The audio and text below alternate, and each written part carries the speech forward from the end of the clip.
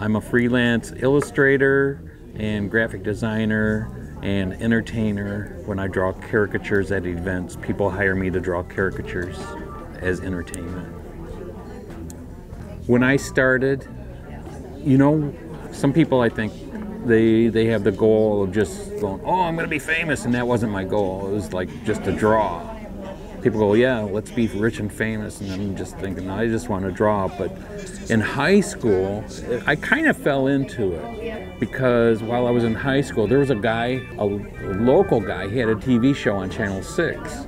He had me design a poster for him with cartoon characters, like, you know, cartoon raccoon and rabbits and stuff like that.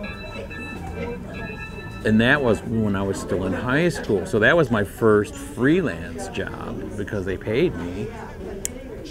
But when I was in high school, one of my art teachers, she taught down at LCC. She saw a flyer, a guy was looking for somebody that would do posters or something. And I went down and I interviewed with this guy, and actually he was opening a record shop. And he had me paint a mural in the record shop that had, you know, like Jimi Hendrix, the Beatles, and all these other people on this mural. And this record shop happened to be in a larger store. It was called Free Spirit. And Free Spirit was kind of like a hippie department store. And I started doing work for the record store, but then from there I started doing things for the whole store. I was doing their advertising. I did like their newspaper ads, their posters. I painted more murals in this building. It was a big building. And so that kind of made it grow from there, where I started doing things for other companies and businesses. And at the same time, I was in a band and I did stuff for our band. But there was other bands I started doing concert posters for.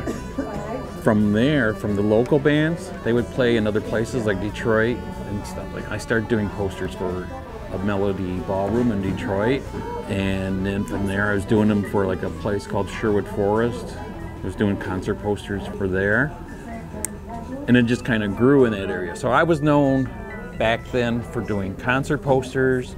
There's a lot of places locally I was doing them for too. There used to be a place called Stables. They had a lot of blues and jazz go through there. So I did them for them. But so like that, I fell into it kind of in a way, just growing out of all that stuff. And because like once you do some artwork, it gets out there and people want to know who does it. You know, some people go, oh, yeah, you should do some landscapes or scenery. I go, well, there's enough people out there doing scenery and landscapes. You know, I just want to draw what I'm doing, you know. And especially when I doodle, I'm just starting out and I just let it go into wherever it's going. I don't pencil it out first. That's why I call them doodles, because I'm not really planning what the drawing's going to be, so I just let it happen. So these are my doodles. I do have more that look like traditional doodles if I'm on a phone or something like that.